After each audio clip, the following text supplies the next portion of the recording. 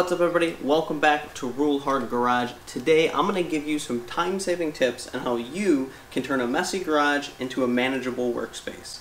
And if you like this video, go ahead, like it, hit the sub button, and if you care, in the comments below, go ahead and let me know if you have any tips on how you keep your garage clean.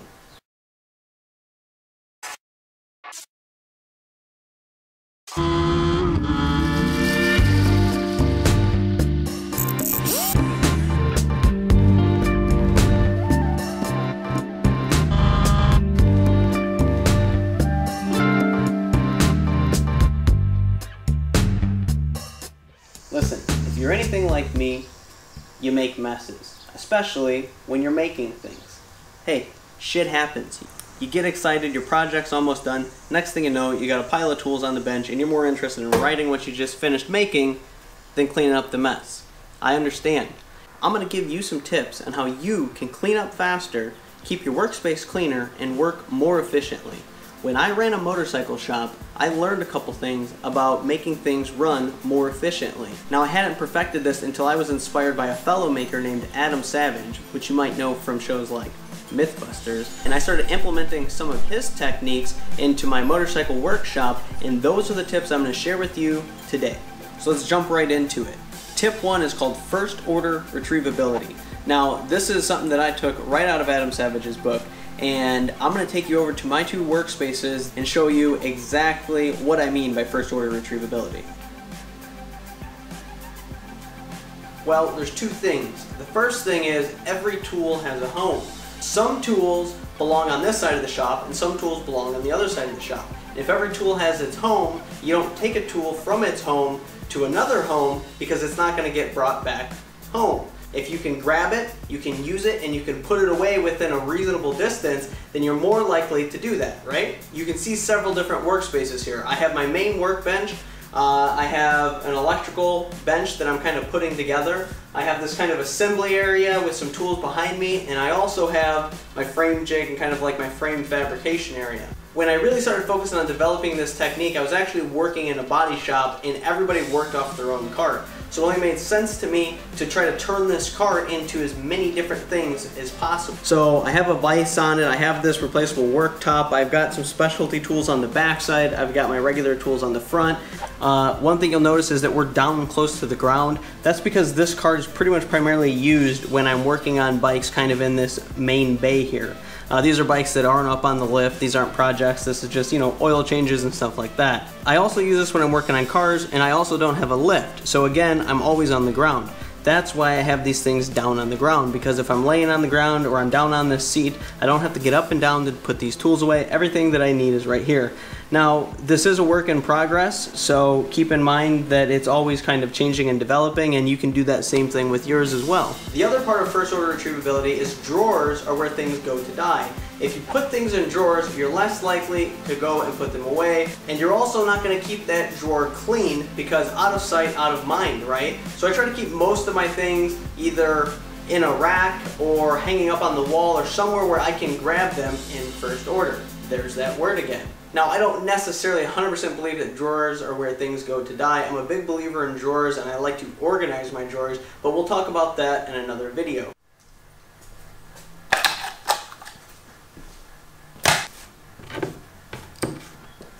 That's stuff that was from the bench over there, and as you see, I'm just going to pop it right back in its place where it's supposed to go. Nice and easy cheesy. This tool, not in its home. See? Perfect example. Tip number 2 is focus. Now I'm going to break this down into several different things, but the first thing is workspace. You need to focus on a workspace. Like you just seen with first order retrievability, I have a cart that is kind of one workspace, and then I have an actual assembly area slash stand that is a whole different workspace, and that's why those spaces have different tools. They're two different workspaces. Now, this is also important to keep track of when you're actually trying to clean up a mess. You need to pick that workspace, stick with that workspace until it's through and through clean. You also need to focus on surfaces. The surface is where things tend to accumulate. That's where the mess begins to build. Now, things might have very specific little spots and shelves where they need to go, but we're not going to work on that yet. We're going to focus on the surface of the workspace that we're working on, and we're going to focus on groups of things and put them into groups on this surface, and you're gonna see that this mess is turning into a manageable mess, which is what we're going for. We're gonna head over to a couple different workspaces in my shop, and we're gonna use these techniques to clean them up, and I'm gonna kind of talk you through it and show you how I implement these techniques in the real world. So let's go. I'm gonna tell you exactly how I'm gonna break this mess down into groups so that we can focus on the groups and get the floor, our surface, cleaned up. I'm gonna focus on laundry, we'll do trash, we'll do outdoor stuff, and we'll do kids' toys. That's the groups that we're gonna break them into. I'm just gonna kind of separate things, then we'll put stuff away.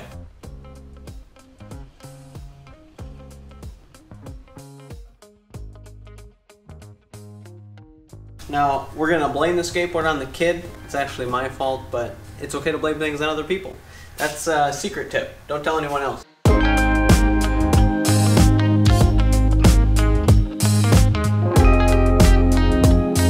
Don't overthink the groups. Don't overthink it. Just kind of jump in, make some groups, because you're gonna go through and you're gonna have to refine them. This is something that's totally unrelated to anything, but it needs to go in the basement, and I know all this stuff's going in the basement, so I also put it there. You don't have to get crazy about it. Making these groups is what makes it easy to put these things away. The point of this is to make sense of it so it can be manageable.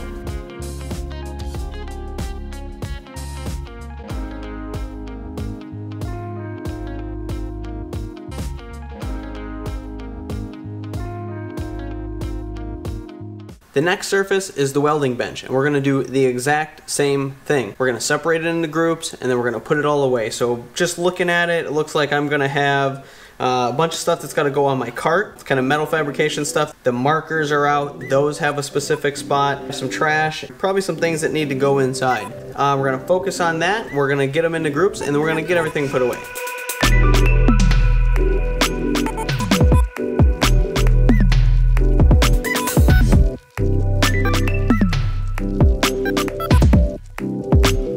This is supposed to go over here.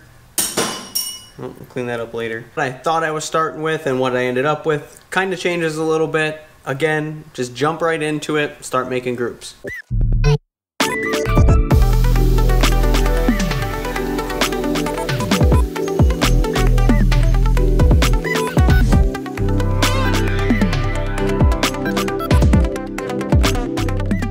Again, as you can see, the surface is clean. We've accomplished what we wanted to. We took a mess, we turned it into a manageable mess, and then we put everything away.